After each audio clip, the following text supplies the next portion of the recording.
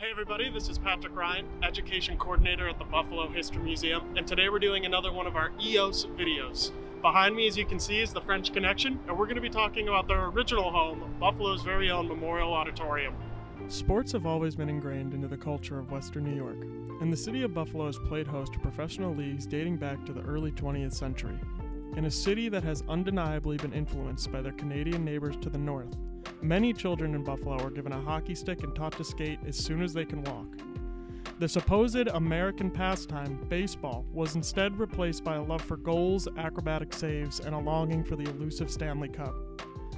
Buffalo needed a place to enjoy their pastime, and in 1939 the people of Western New York got their wish. As part of a WPA project to combat the Great Depression, War Memorial Auditorium was constructed at 140 Main Street in downtown Buffalo. The newly built arena replaced an aging and decidedly too small Buffalo Broadway Auditorium that was constructed in 1898. The Aud was built for $2.7 million and was officially opened to the public on October 14, 1940. The first event ever held at Memorial Auditorium was actually a political rally for Republican presidential candidate Wendell Wilk. Soon after, however, the venue began to play host to the new sport of basketball that was conceived by Dr. James Naismith. A game between Canisius College and Oregon on December 11, 1940 marked the first official sporting event that took place at the Aud, and the arena's 12,000-person capacity was put on full display. Hockey has always been Buffalo's lifeblood, however, and the AHL awarded the city a team the year that Memorial Auditorium opened. Nicknamed the Bisons, they were the second professional hockey team to play in Buffalo. The Buffalo Majors of the American Hockey Association also played in Buffalo, but they were disbanded by the league due to poor performance in 1932. The Bisons played in Buffalo for 30 years at the Aud and served as the AHL affiliate to the Montreal Canadiens, New York Rangers, and Chicago Blackhawks. Buffalo's AHL team found immediate success, including 5 Calder Cups during their time in Buffalo. The voice of Rick Jeanneret first rang through the Queen City in 1969 when the future Hockey Hall of Famer made his first foray into broadcasting as the Bisons commentator.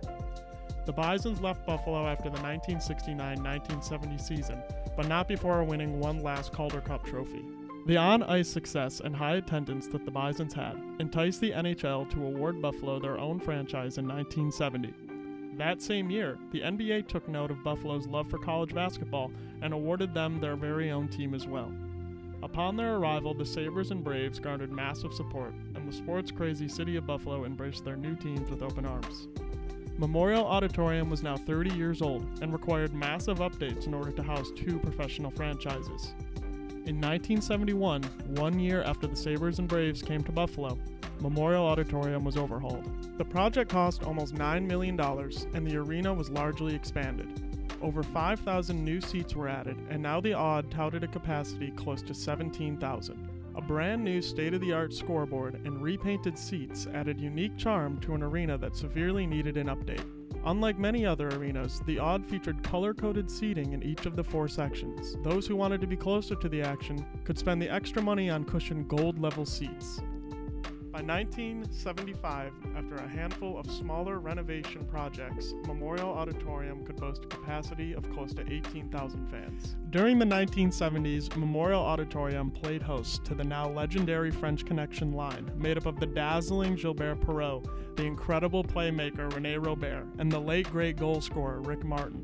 When the Sabres weren't playing, Buffalonians retreated to the on-court wizardry at NBA MVP Bob McAdoo and All-Stars Adrian Dantley and local hero Randy Smith. The Sabres' success in the 1970s, including making the playoffs 7 straight years, as well as a Stanley Cup Finals appearance against the Philadelphia Flyers in 1975. Even though the French Connection came up short of their ultimate goal of being crowned champions, the early success of the Buffalo Sabres at Memorial Auditorium solidified their position in the Buffalo community for the next 50 years.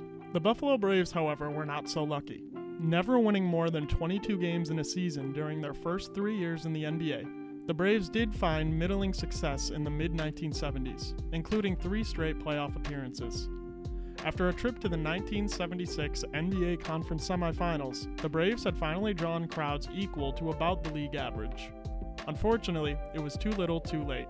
Braves owner Paul Snyder found himself at odds with both Sabres management and local basketball programs, and scheduling Braves games at the Aud became more and more difficult.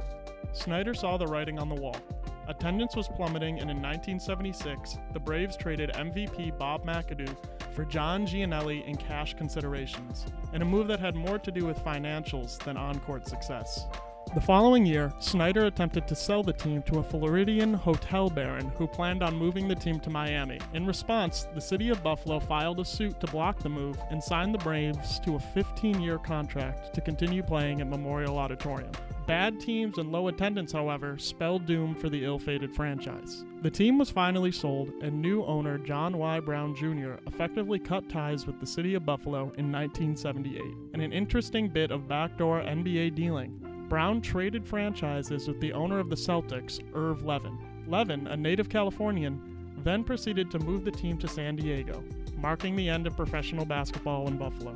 Memorial Auditorium had lost one of its most important attractions, but the Sabres' continued success in the next decade drew close to league-high attendance in the early 1980s. Memorial Auditorium, however, was approaching 50 years old by this point, and one last round of renovations took place inside its historic walls. The city of Buffalo knew that the only way to keep their beloved hockey franchise in Buffalo was to give them a proper, more modern home. The last renovations to the Aud, which included some new seating and an improved air conditioning system, required the Queen City to take out loans to complete the project. The Knox family, which owned the Sabres, made it clear that Memorial Auditorium had outlived its shelf life, and talks of a new arena being built commenced in the 1990s. In its final years, the Aud played host to a plethora of Sabres legends, including the NHL's top goalie and Vezina Trophy winner Dominik Hasek. In 1996, Memorial Auditorium closed its doors for the final time, and the Sabres played their final game there against the Hartford Whalers April 14, 1996. Following its closure, the Sabres, Bandits, and short-lived Buffalo Blizzard of the NPSL were moved into their new home, Marine Midland Arena, now known as KeyBank Center. Memorial Auditorium was then effectively abandoned after rumors of Bass Pro Shop buying the old stadium never came to fruition. In 2007, the city of Buffalo sold the Aud to the Erie Canal Harbor Development Corporation. Memorial Auditorium was finally fully demolished in the early 2010s, and the once legendary sporting site now plays host to Buffalo's canal-side attractions.